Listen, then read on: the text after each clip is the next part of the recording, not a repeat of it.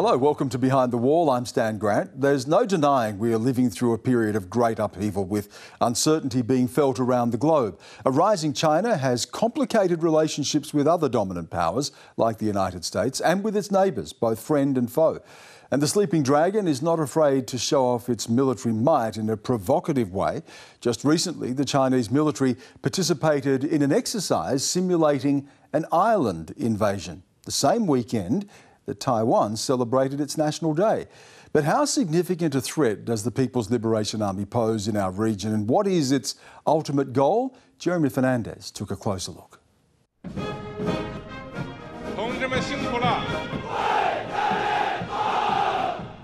China's vast military is a paradox. It's governed by the Chinese Communist Party's pledge to abide by the rule of law in international relations. At the same time, it's expanding rapidly under what President Xi Jinping calls the Chinese dream to restore China as a great power. Those twin ideals raise questions about its long-term strategic ambitions. The strength of a nation's economy usually dictates how much it spends on its military. In other words, the more money you make, the more you can spend on defence and strategic goals. Economically, China has outpaced most countries in the past 30 years, and that's helped it build one of the most powerful defence forces in the world. It's estimated to have about 2 million active duty troops and 660,000 armed police.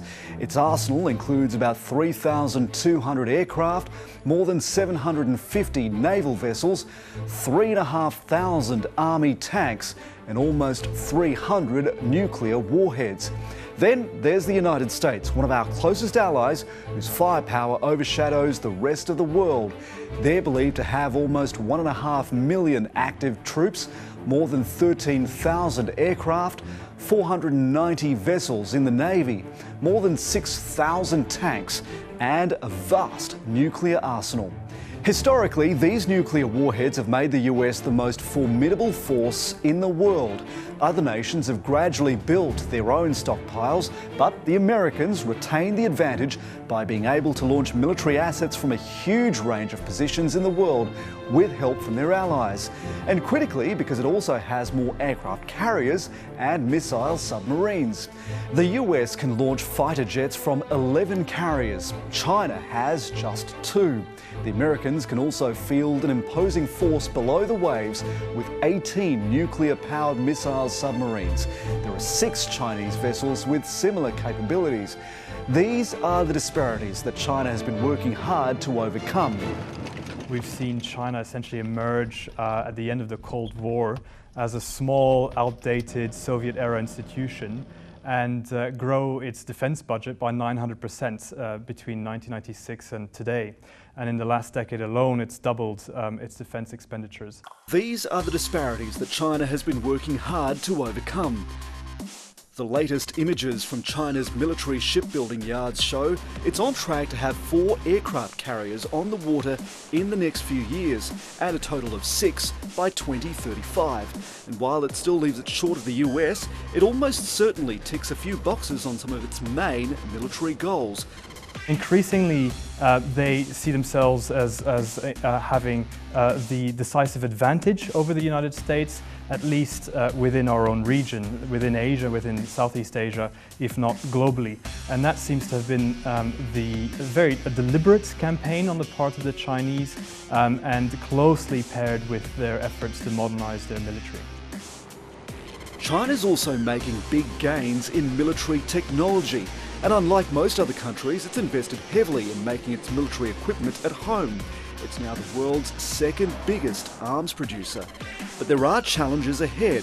China still lags in the recruitment, training and retention of a professional fighting force on such a large scale.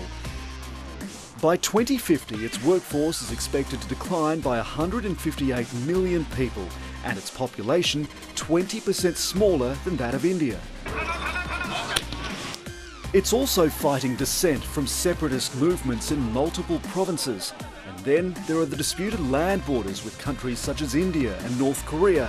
And what that means for China's interpretation of international law will be critical to to understanding how it plans to exercise its power.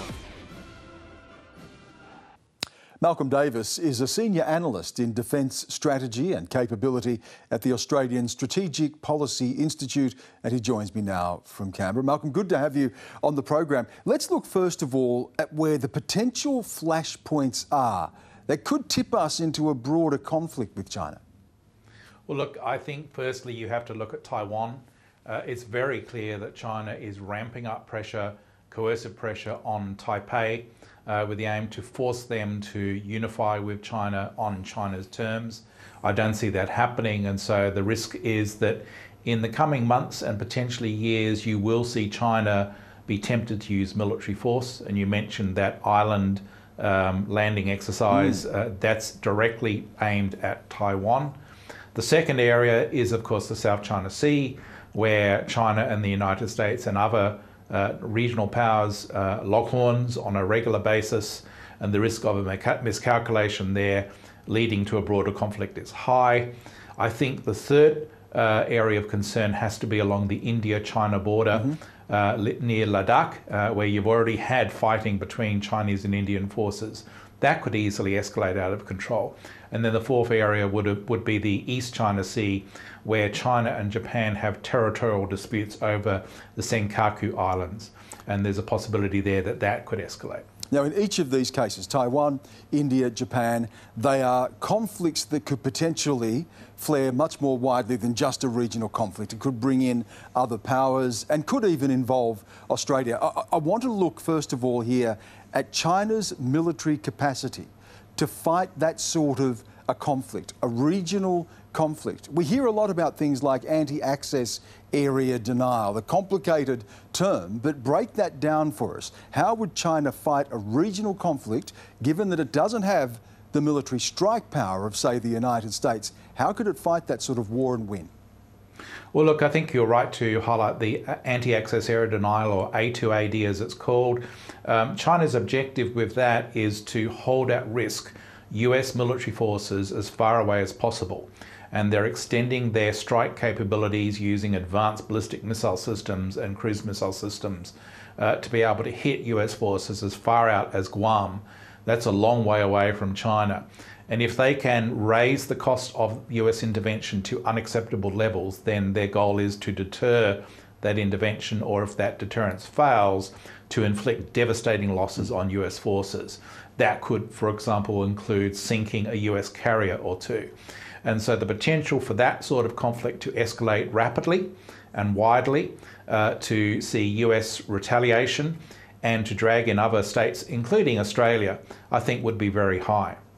Now, the Rand Corporation a few years ago looked into this and war-gamed possible scenarios in a report it called Thinking the Unthinkable.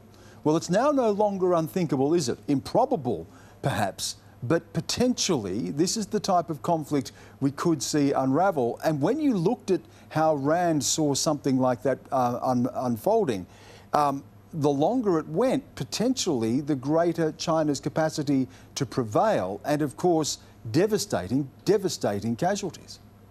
I think when you look at Australia's Defence Strategic Update that was released in July of this year, the whole tone and content of that reinforces the perception, quite rightly, that I think we're in a pre-war period akin to the 1930s.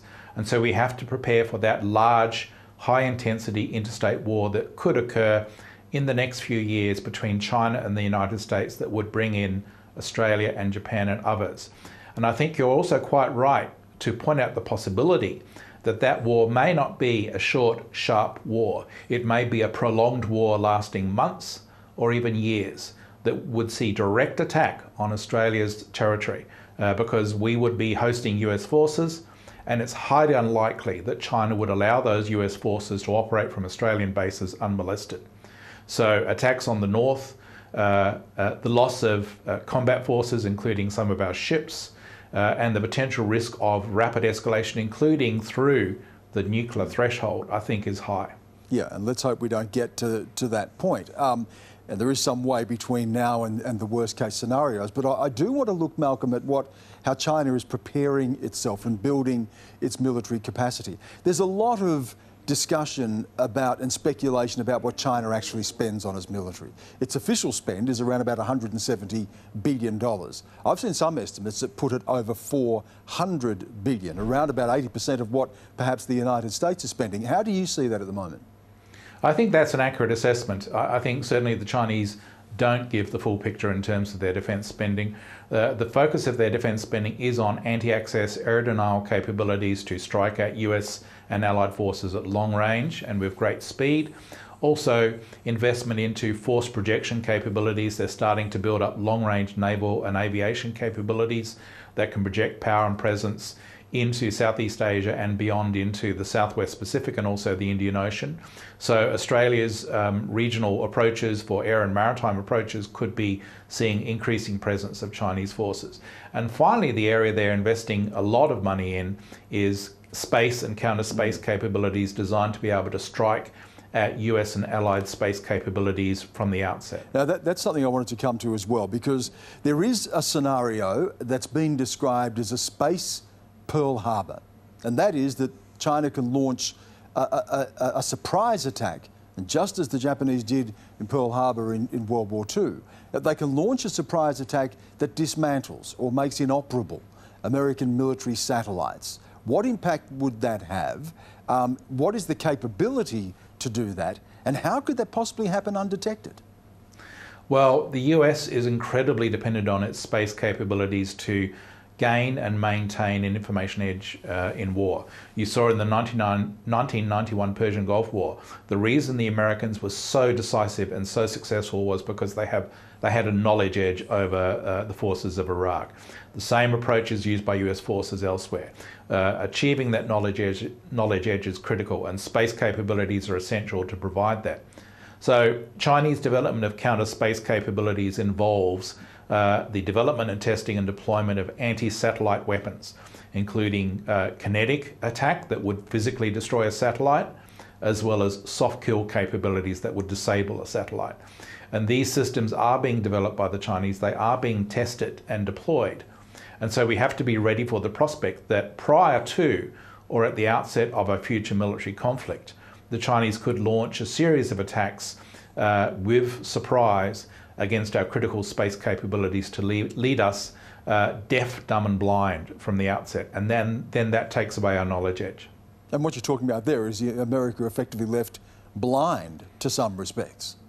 Exactly, and so therefore they can't bring their precision strike capabilities to bear. They can't effectively maneuver air and maritime forces with coordination and effective precision because they can't see what's happening.